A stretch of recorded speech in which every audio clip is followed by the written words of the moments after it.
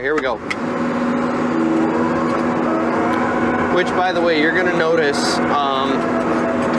my pedal is no longer a deceleration pedal like a traditional dozer. It is actually controlling the track speed and the transmission. And the reason I've done that is in applications like this where you're hogging a bunch of material. Ooh, there's a big old stump. When you're hogging a bunch of material like this, if I had the decelerator depressed, I would be on the front side of the power curve of the engine.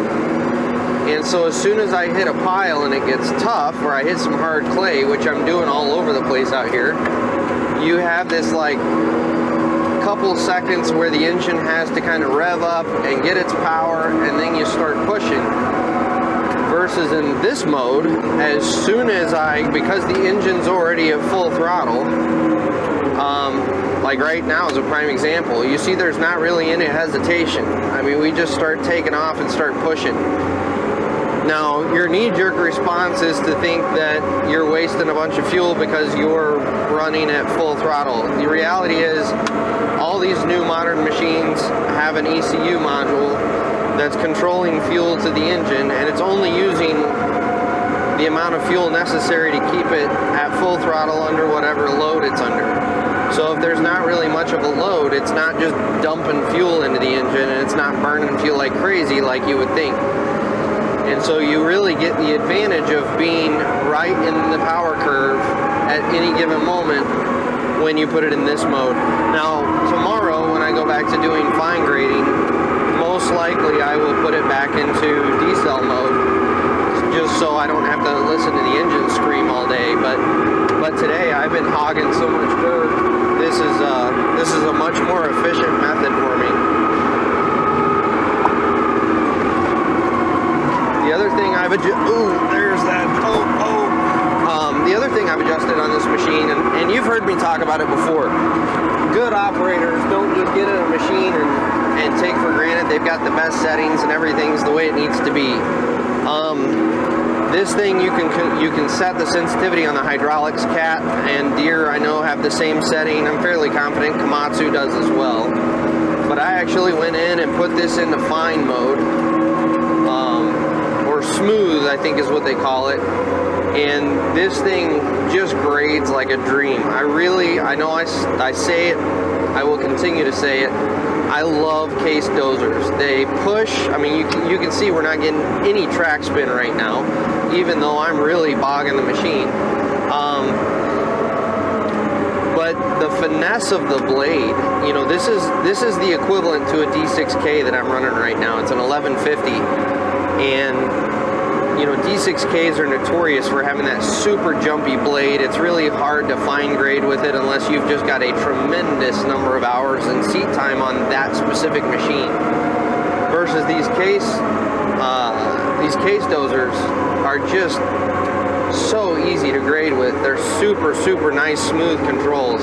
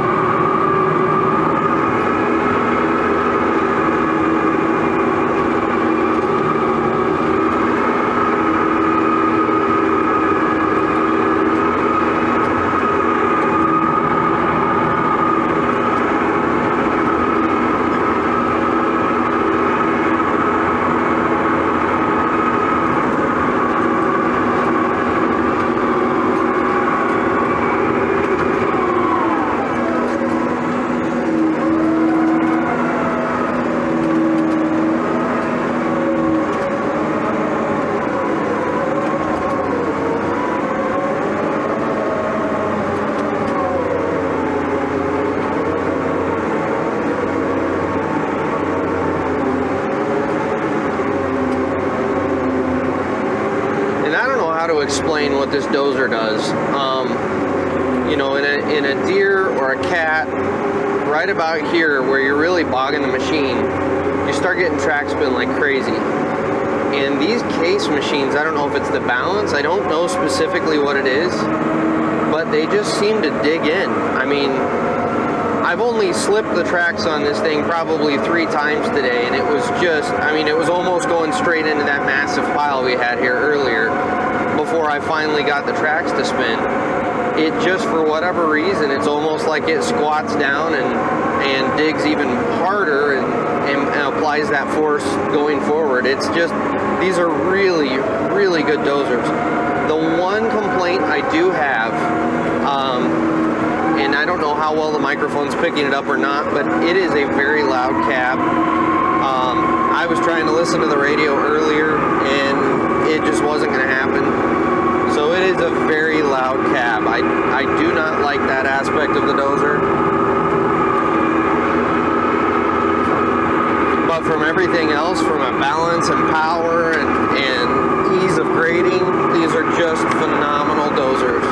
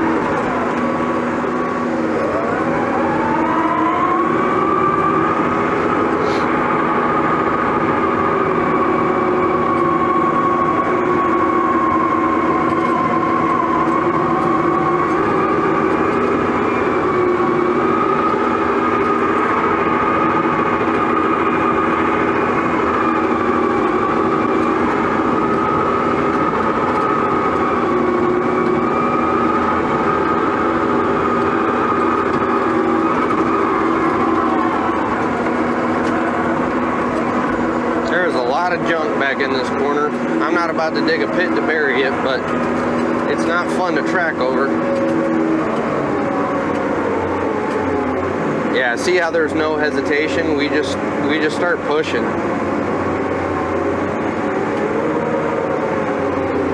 That is what that running at full bore does for you.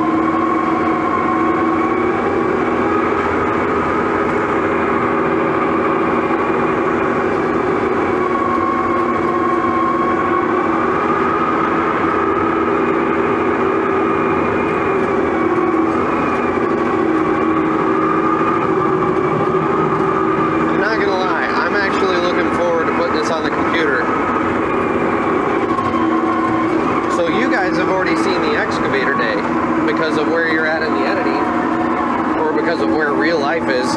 But here in YouTube world, I haven't put any of this footage on the computer yet, so from my excavator footage the other day of doing the outside drone view, I still haven't seen it, so I think that's going to be kind of a fun perspective.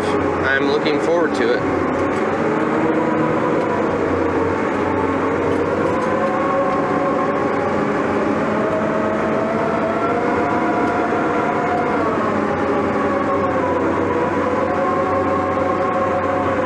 And the reason I'm angling my blade to the left here is just to carry more material. I only took about a half pass so I could see, but at the same time I do want to carry more material. Now that I've got material dumping off the left side, I'm going to straighten my blade back out.